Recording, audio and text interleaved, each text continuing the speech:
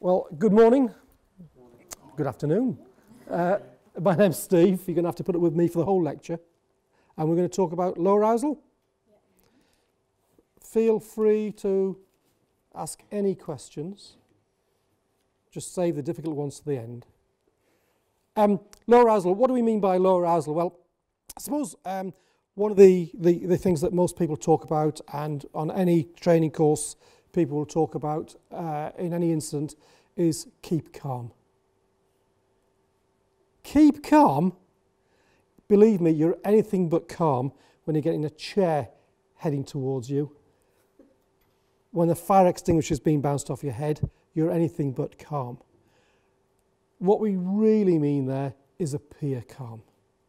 At least give the external appearance of being in control, because your heart rate will be going about 400 beats to the dozen in those sorts of situations. Most staff freeze, panic. Yeah, you've got to kind of remain in control of your own senses, be aware of what's going on. The other element, I suppose, that most people will be told is don't pour fuel on the fire. Don't make the situation any worse than it already is.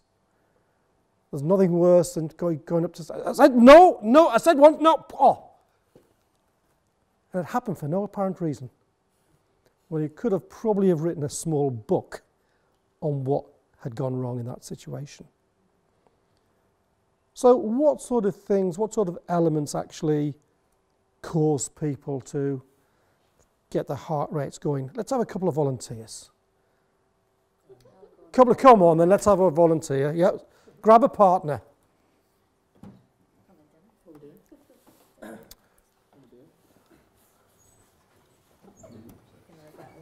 Thank you. Right, because what I'd like you to do is just, that's it, without talking, without laughing.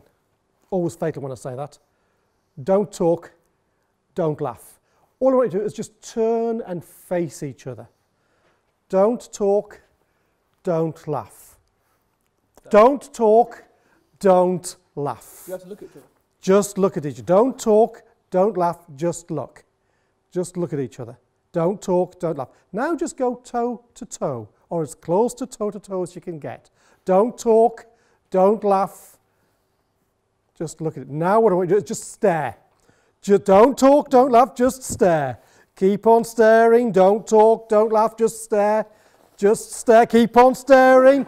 Don't talk, don't laugh, keep on staring. Now just put your hands on each other's shoulders. Just put your hands on the shoulders. Don't talk, don't laugh, keep on staring. Keep on staring, keep on staring. Don't talk, don't laugh, keep on staring. Give them a little shake. Just give them a little shake. Don't talk, don't laugh. After 3, I would like you to shout no. 1, 2, 3. No. Okay, and you can rest. Sit back down. Thank you. Just give them a...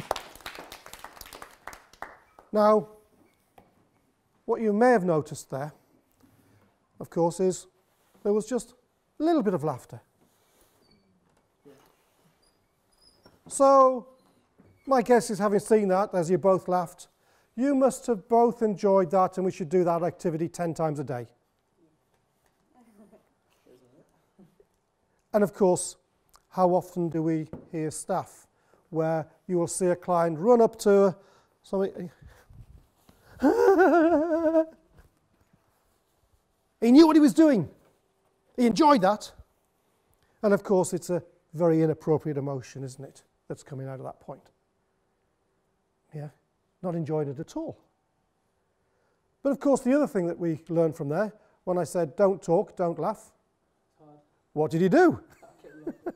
Kept laughing, talking. Yeah, it's a bit like don't push the red button. You pushed the red button, didn't you? And yet, how many times, you know, have an individual we support here. I was supporting you yesterday on shift. You hit me yesterday. And I come on shift this morning. We're going to be friends today. You're not going to be hitting me, are you? What have I just implanted? Just a thought. Just like at the moment, none of you at the moment are thinking of pink elephants. Don't, whatever you do, think of pink elephants. Especially the pink elephants with the blue spots. Yeah, don't think of the pink elephants with the blue spots. And of course we do it all the time, don't we? There's lots of things we say. Anybody that's been to a restaurant, the waiter comes in with a hot plate. Don't touch the plate, it's hot. What do? Wasn't really hot. Don't touch the wet paint. Even if it's not wet the first time, you have another go, don't you? Just to make sure, oh look, it's wet. Don't walk on the grass. Well, of course we do. Yeah, so just got to be aware, isn't it, in terms of those situations, how we're actually communicating with people. So what did I do there? What was the first thing that I did there to start the heart kind of going? Because that's what tends to happen when adrenaline's starting to kick in. Your heart rate's going up. What happens to your breathing rate? Starts to go up. Your skin conductivity increases as you get sweaty palms, you know, and I've seen people in that absolutely dripping. It's like they've put their hands in a bucket of water because of the level of arousal there. So the first thing I got you to do, invasion of personal space, wasn't it? We know from work where people have sat down on park benches and they send another subject over to sit on the park bench next to them.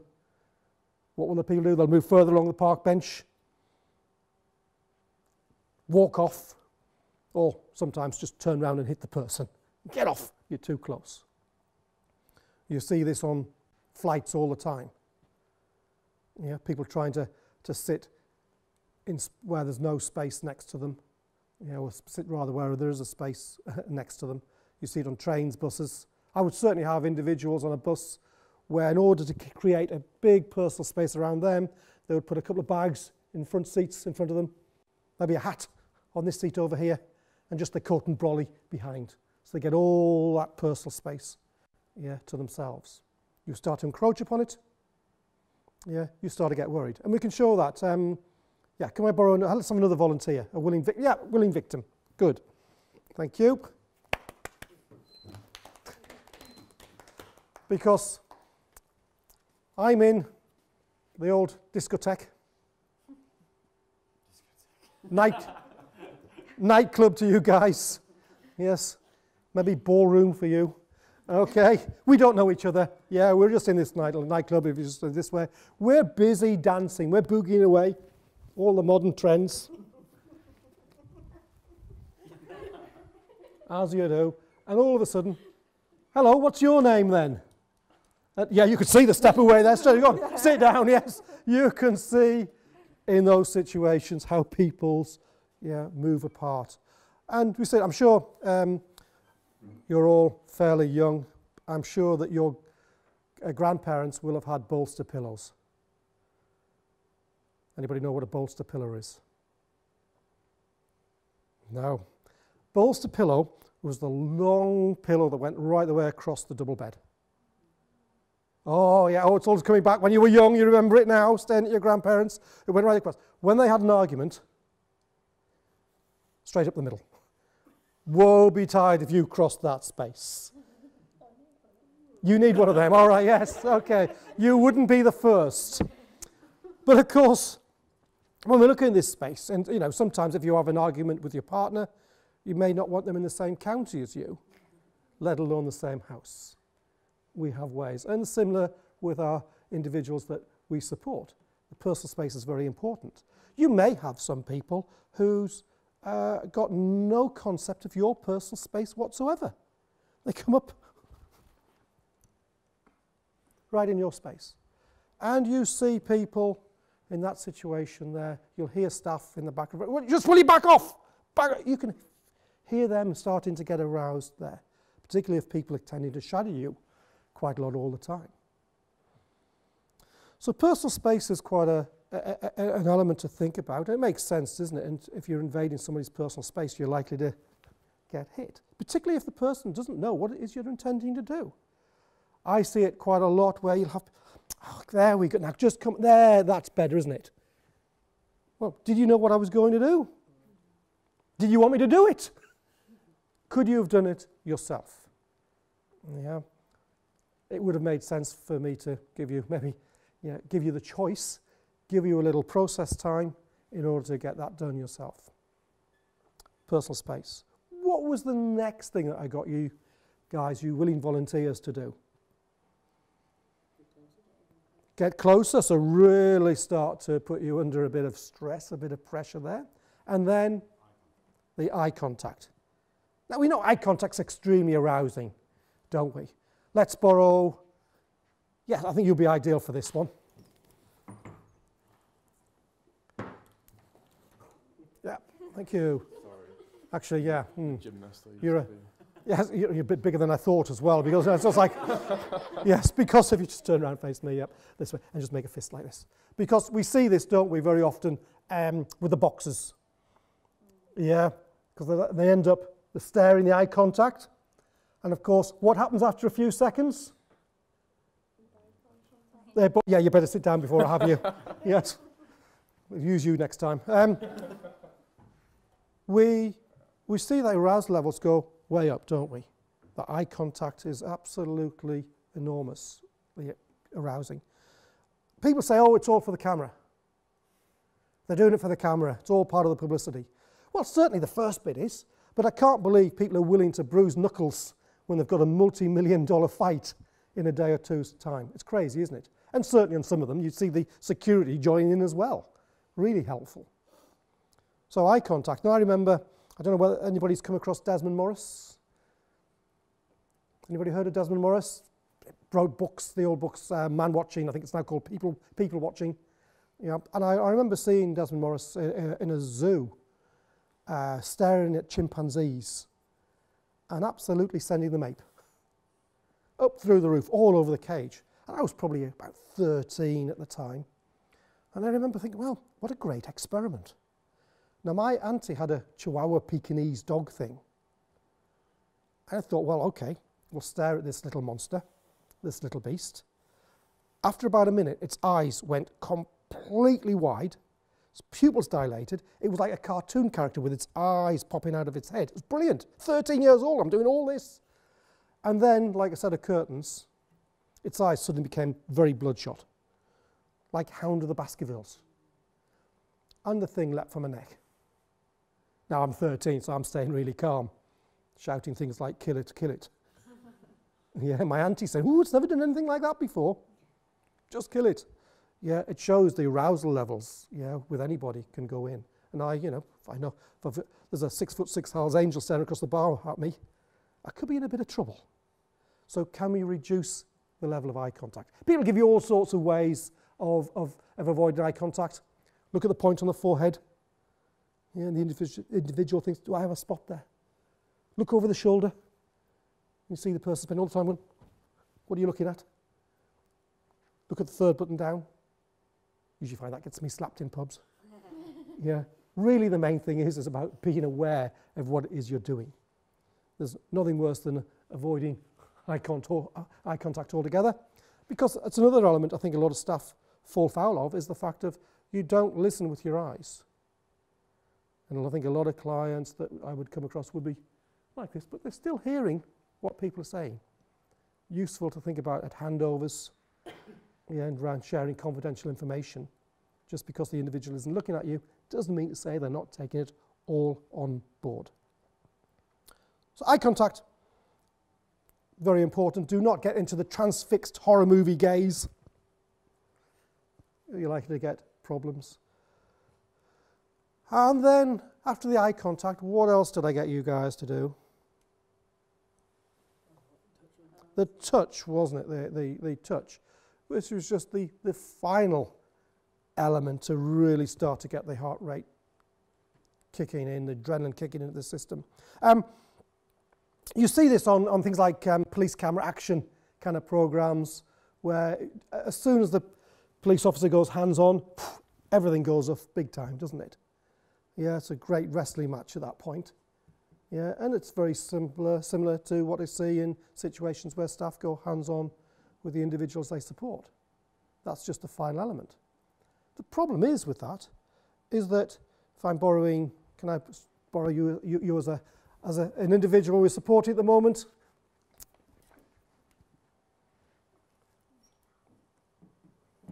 tell you, you did that better than he did. Yeah, we'll see this if you're a client, if you're the individual we're supporting, you'll see staff trying to reassure. It's okay, it's all right, it's okay. What have I just done? Touched, eye contact, and I've invaded personal space. And you wonder why you get a whack. Yeah, so we've got to be very careful, haven't we? Touch can be seen as a sign of warmth, a sign of security. It can also be seen as a sign of hostility. How many times have you with your own partners, a little bit of a tiff, and you go up to the partner to give him a hug, get off me, don't touch me. Yeah, and then when you've calmed down in about a week, you say, what's the matter now? You haven't given me a hug. So you've got to give me, it's too late now. Cheers, thank you. So that touch is going to be on our terms when we want it. And when somebody is already pretty aroused, it's not the greatest thing in the world to be doing. I wouldn't be recommending going hands-on with people unless you really know the person well and they're at lower levels of arousal. The other things, I suppose, is what did I get you to do next? Shaking, good, well remembered. Shaking, and I do that because I have a lot of people, a lot of staff that will kind of play fight with individuals. A bit of a play fight, a little bit of a kind of element, and then you get to a stage, okay, enough now. Trouble is, the service user, the client, can't come down. They go on up. An incident ensues, and what gets written in the incident book? Happened for no apparent reason. Well, it did, it's because you've wound them up. Now, you may be perfectly all right going into that WWF wrestling situation, but then you go away on a week's holiday. And it's me and him that have to cope. We're being bounced off all four walls. So we've got to be quite careful in those situations. What are we actually implementing? How are we actually implementing it? I guess the other thing to think about as well is, well, what do we do next after the little wrestling match? Shouting, yeah, the shouting. I go into places noisier than an airport runway. CD blaring away in one corner, TV blaring away in another corner, DVD blaring away in another corner, a couple of staff blaring away in another corner, nobody listening to any of it. It is noisier than an airport runway. Can we bring the noise down? Anybody been to a kids' party? Yeah? Recently? No. No, not recently. You haven't get crashed any kids' parties recently. Okay. Well, yeah, the kids are here, noise level. You try and shout above them. Where do the kids go? Next level up. Yeah, can we bring the noise levels down? It doesn't help anybody screaming, particularly those individuals that are hypersensitive already. Yeah, bring the overall noise levels down. And I guess that brings us on to the communication that we're actually seeing or actually using with the individuals. Particularly in terms of high arousal, high stress for clients. Can we reduce the verbal right the way down? You know, anybody that does any coaching, I think there's a coaching principle, the KISS principle. People come across the KISS principle. Mentioned it in the last lecture. Keep it simple, stupid. I change it slightly. Keep it short and simple. Yeah. So nobody likes to be called stupid. Keep it short and simple. So in terms of keep it short and simple, it may be that somebody's perfectly able to have a perfectly okay conversation with you when they're calm. When they get stressed, sometimes they're lucky to get one word out. I would be working with a particular individual that would quite comfortably speak 3 languages. Tell you anything you want to know about any ancient history, superb encyclopedic knowledge of ancient history. But when they get stressed, you'd have to wait 30 seconds for them to answer, and then it would be a single word answer. Usually no. Yep. So we have to adjust our language accordingly, not overburden that.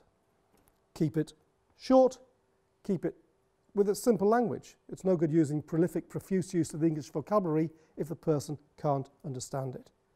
There may be some sort of visual point of reference to actually help you in that.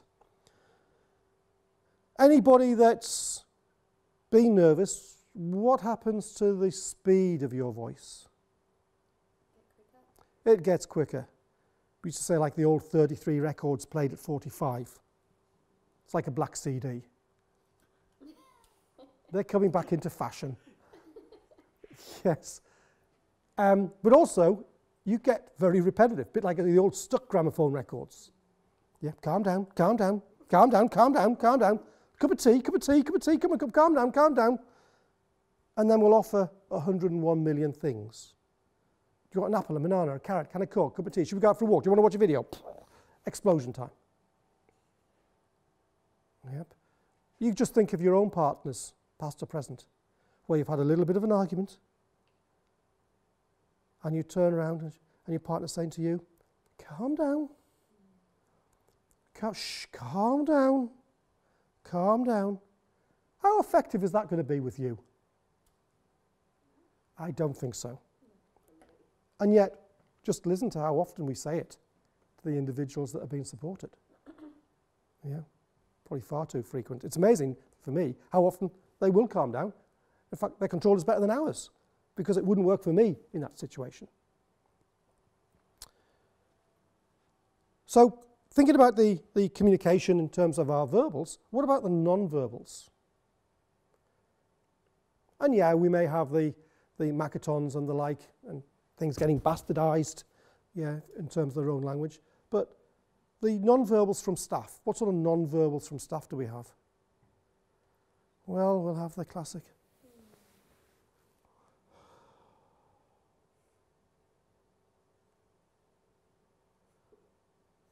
And we talk about open and closed body postures, don't we? Yes, closed are pretty bad, but you can have some pretty... don't we? And then, of course, we'll compound the issue by having mixed messages. Take your time. Yeah. We just got to be aware of what our body language is like. You know, what does it look like when people are tense? Yeah, can we actually relax? When you get tense, your whole body tends to get bigger, and when you're relaxed, you can do that. So we have our verbals and non-verbals to think about. I guess one of the elements, and one of the key elements of low arousal, is maybe we should listen to the person. Maybe they've got a justifiable gripe, a justifiable reason. If you think about your own partners, what are you going to be like if they don't listen to you? You're going to get a little miffed, aren't you? Can we actually listen to what the client is actually saying? Maybe if we can resolve what's worrying them, then we're going to resolve the incident without having to go hands-on, without being able to withdraw. Sometimes we can't resolve the situation there and then, but we may be able to distract. We may be able to distract the person onto another task. And what kind of distractors would people be thinking of using? What sort of things might you think you could use? Food. Yep, food. And, you know, food's an easy distractor, isn't it? People use food and drink, fundamentals to human life, yeah, along with cigarettes, some would argue. Yeah, it's often an easy element. You don't really have to think about too much about food. It's often better to have other elements in play as well. Of course, the more you put into a person's life, the more distractors you're going to have. Other distractors could be the TV, DVD, video, a walk. For some people, it could be washing up. Yeah. For some people, it may be a cycling or some sort of other physical activity. But you have to be able to have them to hand, yeah, to know what it is. Now, the distractor is not the be and end all. It may well be that if it's a big enough problem, the person is going to come back to it. Yeah, I guess for you guys, if you've ever split up in a relationship, your friends take you to the pub to get you over it. You're in the bar, 8 hours. Maybe for 30 minutes in the middle of it, you've forgotten about them. But then you come home. Of course, what do you think about? You're more morose than ever. about it. So it's only worked for a short length of time. Similarly for our clients, unless we actually resolve the initial situation, the individual may come back to it. The distractors that you do have, you have to hand. It's no good being out, crossing a road, client sits down in the middle of the road, you think, oh, really good distractors, a can of Coke. Ah, but where's my can of Coke? I know there's a shop 300 metres down the road, but I've got no change and it's closed on a Wednesday afternoon. Yeah, it would really have helped if I'd known that beforehand and have it available to me. What are the distractors? Can I put more into the person's life that they're going to enjoy so they'll actually have a better range of distractors? And if you've got a distractor, and you've got a distractor, and you've got a distractor, I should know all of them. Because your two might not have worked today, but yours would have done. Next, what I would consider is thinking about, can I remove the other people that are in the area, in the immediate environment?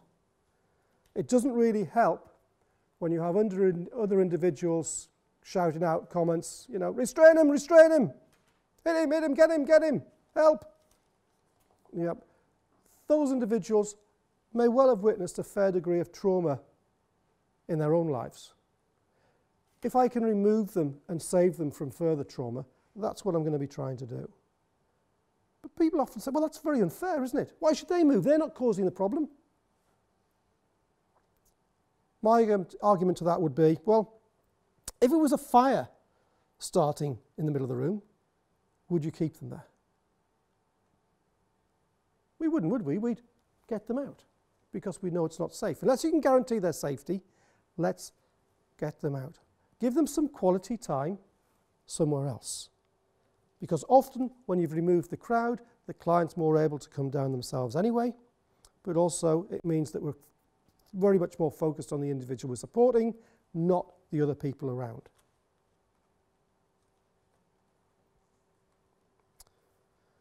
The other things to think about is, can we talk?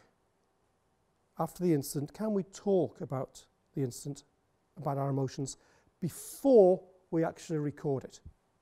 The incident report is a legal document. It can end up in court with you. So it would really help if you are professional and the incident report is written as an objective account, not an emotional, subjective one.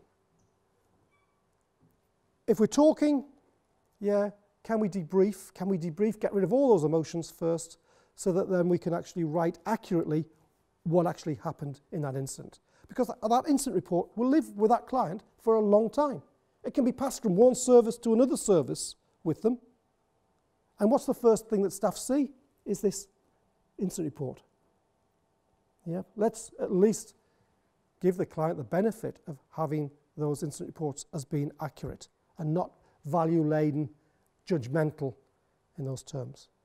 Does that make sense in terms of that? And when we're looking at the debriefing, I think it's essential that staff are debriefed, yeah, prior to writing those incident reports. Otherwise, you'll see the debriefing down on paper. And I've seen things like, she pulled all my hair out. And you have to look at the person and think, well, hang on.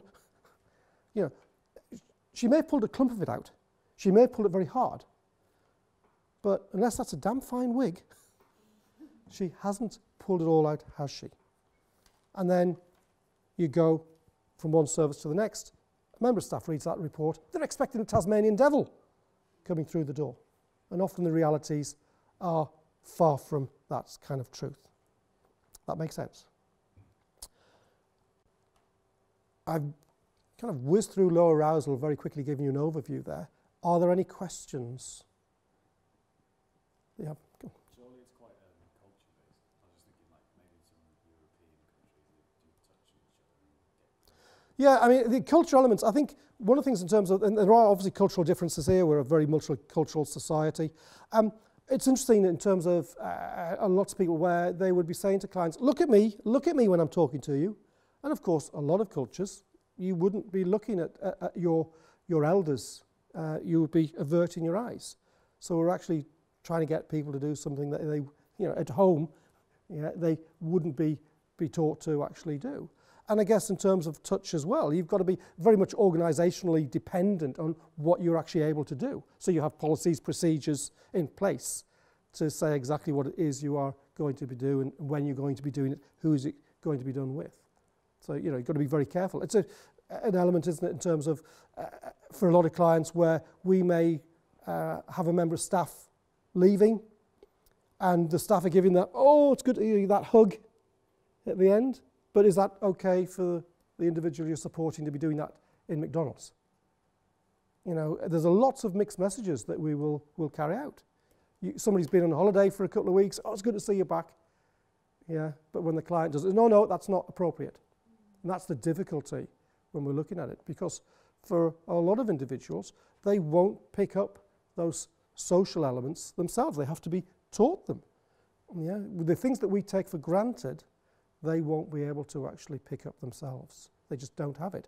And also, in one situation where it's appropriate, if they think it's appropriate to hug their mother, then they may well carry that on to somewhere else where it's appropriate to hug the lady in the street. Yeah, quite complicated. So, yeah. And I guess that's why we have individual care plans, individual behavioural support plans, that person-centred planning around the individuals. Any other questions? Because I think you've been the best group today. God, you should have seen the group in the last lecture. Dear me. Sometimes you might have to remove yourself. Sorry, is it? You said removing your stuff. Yes. It might be you that has to get it. Yeah, absolutely. And in fact, a lot of the time, you're the cause of the problem. So sometimes, if staff take themselves and withdraw themselves, the person's able to calm down themselves. We often don't help this situation by being there. Sometimes when an individual goes into meltdown or shut down, they need that time to themselves. Yeah, without a doubt. Anything else? You're a very quiet group. I like that. Yeah. Thank you. Thank you.